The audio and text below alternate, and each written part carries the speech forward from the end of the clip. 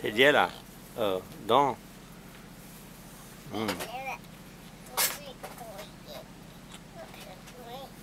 It's hard putting the cowboy boots on in the morning, some mornings, you know?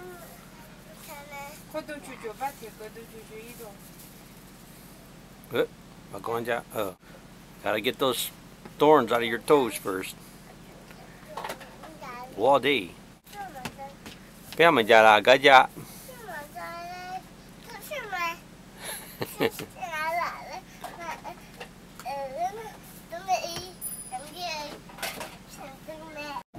And we'll leave Tatum, another town. Plains, Texas. Kinda looks like the last of the last New Mexico way station. I don't think anything's gotten its weight check there in a long time. And out this way, well, let's see. Back that way's Tatum. Goodbye, you've been really great to visit. And out this way is the Texas border and Plains and Brownsfield and Dallas eventually. Louisiana, yeah. We don't get in a hurry and it doesn't do you any good.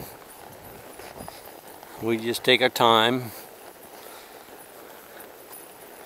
Try to notice the world around us as we go by. As we're only seeing it this once. You hurry up to get to the next place and you miss what you're walking on right now. Hampton, he loves this green seed grass, like tall stuff, man, loves it. Must have it like sorghum. Riding away from the bus is always a bit hard. And days I'm gonna know I'm gonna only be gone a day or a day and a half. It's not too bad, but still, you know, enjoy the time with the kids and wondering how they're gonna be when I'm gone, and you know, if they cross the road safe, or they playing in the park, or someone give them a problem, tooth hurting, or you know, fall down, hurt themselves or something, you know. So it's always sort of chews on you a little bit, and it's about makes hard getting out the door sometimes. Take your time with the kids, you know, make sure they're okay and everybody's cool. Enjoy the riding, but still sometimes it's like saying goodbye every couple of days. Someone mentioned to me that the New Mexico Military Institute in Roswell, they train overseas police, and I wonder if they train any Thai police there. Tatum Airport looks pretty grown over, like they need to mow the lawn on the airstrip. Yeah, but small town, lucky to have one at all. Well, that happened a long time ago. Nobody believe us. They don't ever tell about how that night they were out there and said there was a come to my house, and it woke me up, said, hey, there's a plane circling, you go out and turn on the green light out at the airport so they can land. So I went out and turned it on, and damn, if a UFO didn't land on the airstrip. Heck, they wanted some fuel and we give it to them, and they took off and went over to Roswell and damn crashed. And heck, Roswell got all the attention about it, but no one ever mentions that they landed here first and got fuel. Way things are in life, I guess. Well, you tell me. From what I can see, there ain't diddle out here. About 5,000 telephone poles in a row till we get to the next town. There's a foundation here. Used to be something here by the road. Been years ago. Yeah, you know you're getting close to Texas, Hampton, when they bring you beer on the road.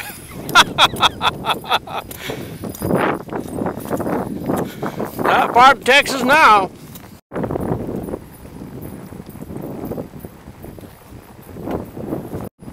You are leaving New Mexico. Hasta la vista, baby.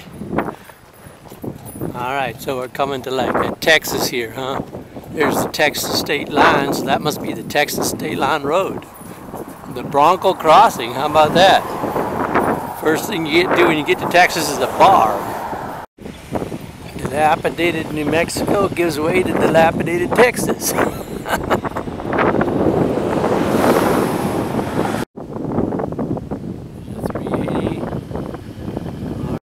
is the Bronco gas station and the Bronco meat packing and mercantile.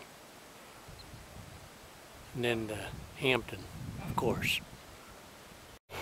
Well, you can sit here and eat Pringles potato chips looking down the State Line Road. New Mexico, we see you later. You've been good to us. We met both of you. Welcome to Texas.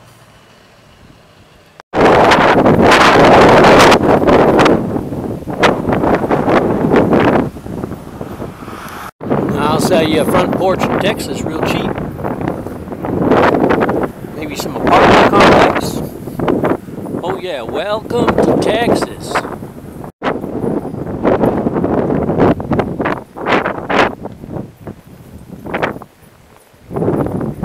Better days in Bronco. Old places could have been fixed up and kept going. Plains 15, we'll get there tonight, and Brownfield 48, and we'll get there tomorrow night maybe.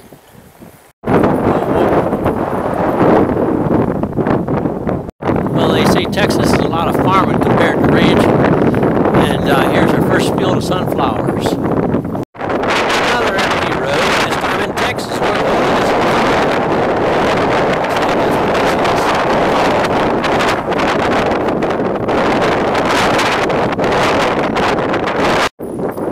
Yeah, it's cotton. It's going to be a while before it's ready to go, it looks like. Well, looks like cotton. We'll pick some cotton, eh? Well, this is Texas, and this is flat. I mean, like, it's flat. And everywhere you look, it's flat some more.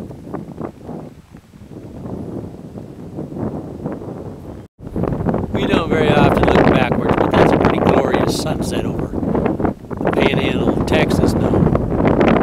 Pretty beautiful. Now here's a quite a bit less substantial tower of some kind, and hard to tell whether they're putting more pipe down or pulling up an old well pipe, like salvage work. Yeah, everywhere you look there's these oil wells and tanks and piping systems and gas systems. And so we're going down this road in the dark, the 380 for Plains, Texas. In Hampton, he stops because there's a cow in the pasture, man, and he wants to like talk to her. So it's like, what would he be saying to her? Like, you know, man, if you got great udders, boy, I know a bull who would really dig your cheeks. I mean, why would a horse want to stop half into the night in a barbed wire fence to talk to a cow? Maybe it's something like, do you have any idea how I can get this son of a bitch off my ass? This guy, he's going all the way to town tonight. Yeah, it's probably something like that, you know. Or have you ever seen a more bull than this? Yeah, well, Hampton, he knows at the end of every day he gets grain and alfalfa and a good bunch of water. Yeah, he actually picks up in the evening a bit because he knows the later it gets, the closer we are to being done.